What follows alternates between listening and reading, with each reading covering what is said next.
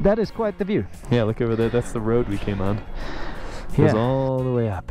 Isn't that amazing? Yeah, I mean, I really love it up here. It's just so beautiful. And every single time I've come to Taiwan, I've really, you know, it's been kind of breathtaking, the scenery. Right. Yeah. I've said this way too many times, maybe not in these videos though, but when I lived here, the coolest thing I ever did was come up here when it was snowing, right? Yeah, because it snows. It's quite cold now. Right. Was to come up here when it was snowing, and within the same day, go swimming at the beach. Yeah. You know, in heat. Well, it was hot when we started out today. It's pretty insane, eh? It's fantastic. Anyway, I thought since we're here looking at all this beautiful scenery and stuff, it'd be a good time to talk about a topic. Okay. So, what do you want to talk about? I thought that, you know, we usually alternate. I thought it was your turn. Yeah. I came up with the last one. I guess it is my turn. What would you like to talk about?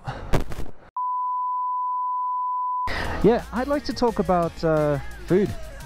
I know it's a bit of a strained topic. We did a whole series about food, right? We did. But, well, how about we give people a top 5, like Asian foods they should try? Maybe we're not going to limit it just to Chinese food, just Asian food in general. I'm not even going to go what you should try. I'm just going to pick my favorites. Okay, yeah, I mean, that's good, yeah. So we've this entire, like, since we started this channel, have picked the stupidest settings to talk about the most unrelated topics, but that's just how we roll. Yeah, I think we should be on the bikes when we talk about this as well, because it's a little topic. There's a better place to pull over down there, and we can, you know, continue on with it. So let's hit the road. Check out that old M3, by the way. Oh yeah, that's really nice. The car guys will enjoy that. Yeah, they certainly will.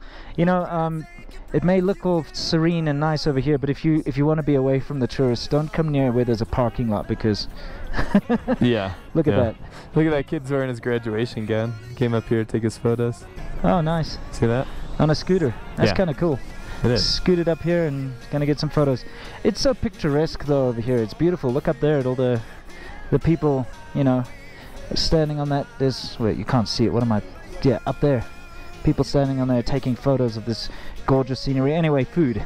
Yeah. Let's get on the bikes and talk about this. Cool. Do you see? Yeah, I see. It'll go. She'll go. Try the battery. It's been charging. See? Okay, thank goodness. Have faith. Ye have little faith. No, I'm sorry, but I don't like that. Who likes that? Who goes around and says, damn, you know, I love when my bike doesn't start. They did a great job with that car. Anyway, Winston. Yes. So food.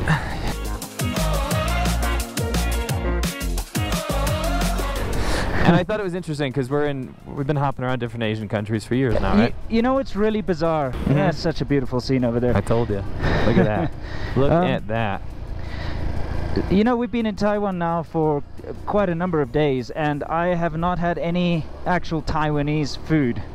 Everything that we've eaten's been Japanese or Western or Indian or whatever. Right. And but it's that awesome. is not to say Taiwan doesn't have good food, because Taiwan has one of my top 5 dishes. And night markets, which, by the way, you guys are going to be treated to a massive night market episode along this trip. Yeah. Anyway, isn't this awesome? I have this really ancient video on my old YouTube channel. Don't go to that, by the way, but I'll put it in here. Stop there, maybe? Yeah, let's do that. Okay, let me turn around. Because you'll lose the view soon. But me and Vivi going around this corner, and it was on like a Docomo phone. One of those, you know, those old flip ones. Yeah. Anyway, we're gonna park here. Docomo means anywhere. Nice. Docomo ishio. Let's go everywhere together. I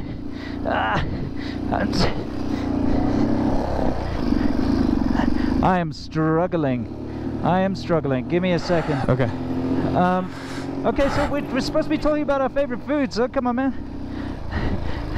Let's just continue right after we're done. What?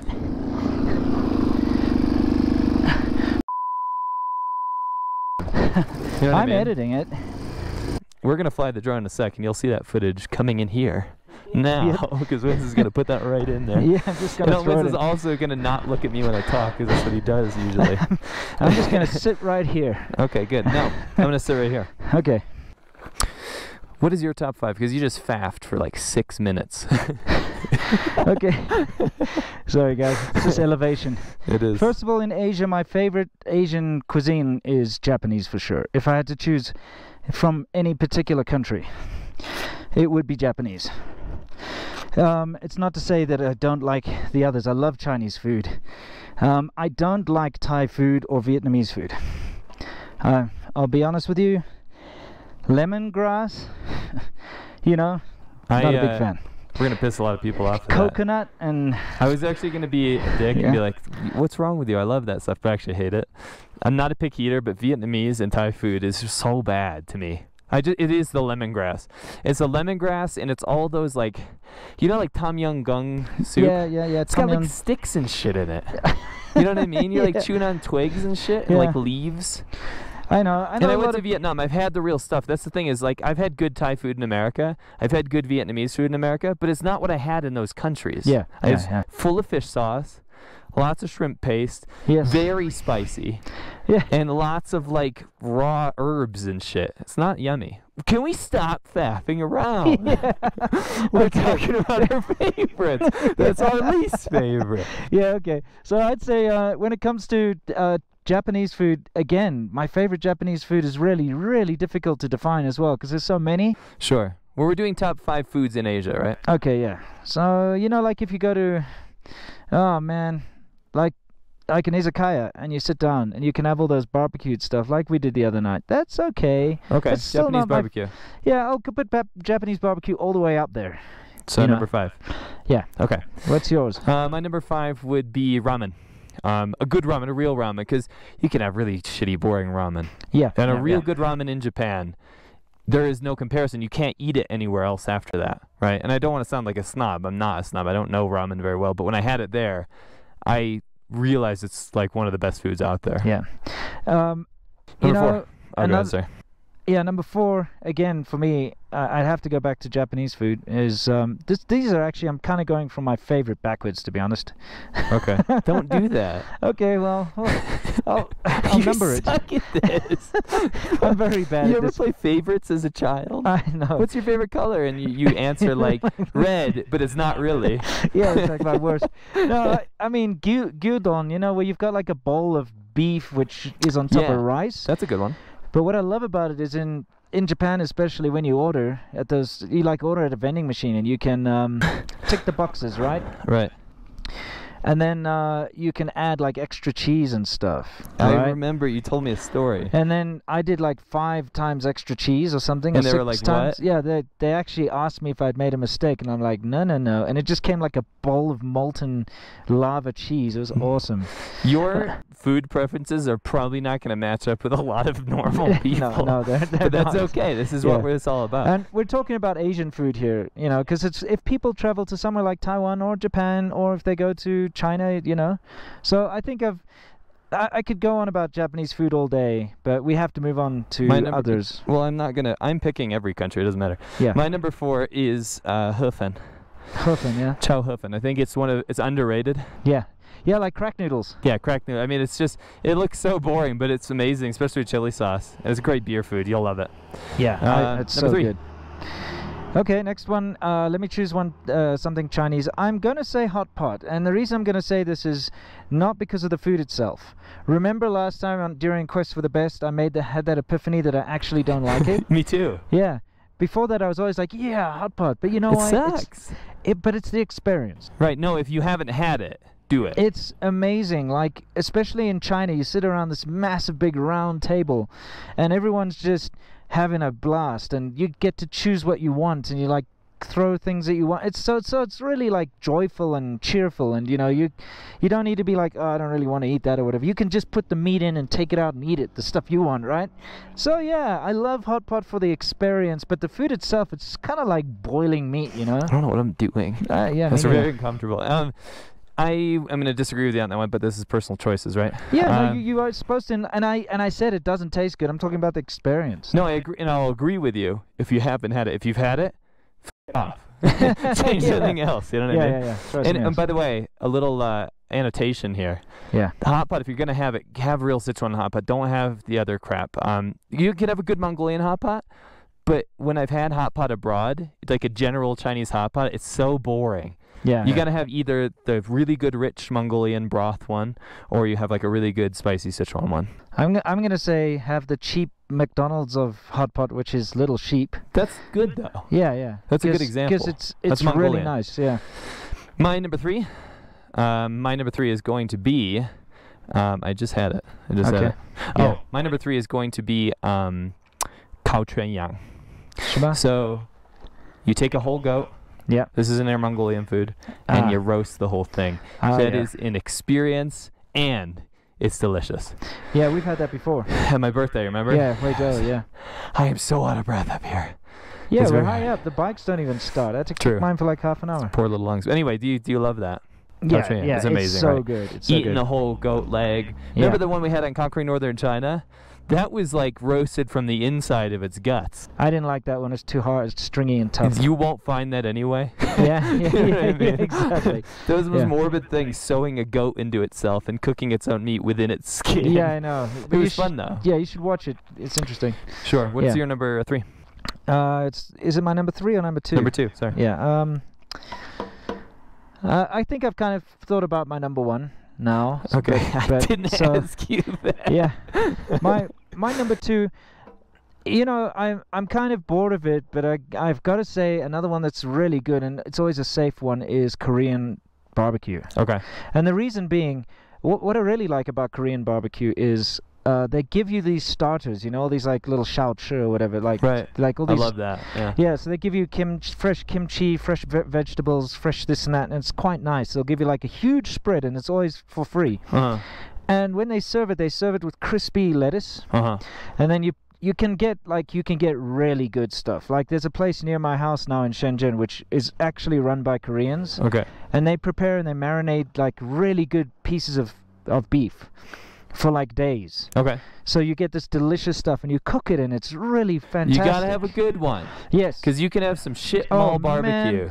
Man. The problem is with China, it's very hit and miss because they open up chains and it doesn't work out well. But when it's good, it's good. So you get good beef. It's cooked right there in front of you. You cook it yourself or they cook it for you. Right. And then you like put it in the crispy lettuce and eat it like a wrap, and it's really delicious. So, you know, you can get boring if you have it every day of the week, but sure, I'd say that's my number 2. Cool. My number 2. My number 2. You ready for this? Yeah. What's your number 2? Crap, the mist is rolling in. Yeah. My number 2. I just had it, and then the elevation made it go away.